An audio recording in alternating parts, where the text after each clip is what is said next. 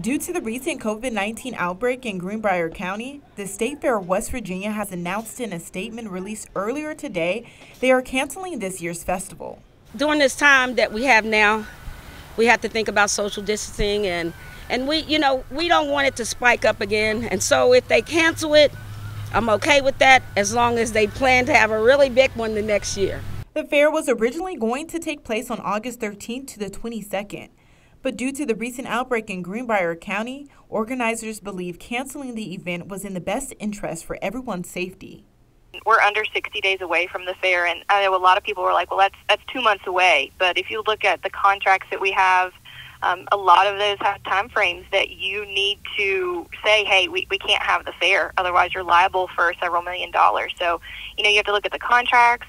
Our livestock exhibitors are feeding animals for show, and that's very expensive.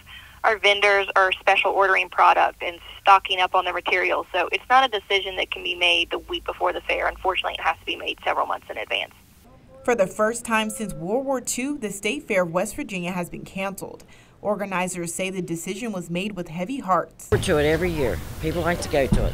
This COVID-19 is dangerous, and I think they'll just go on with it. I mean, we can't live the rest of our lives like this, in fear that we're going to get something. Reporting in Oak Hill for Newswatch, I'm Shakira Hawkins.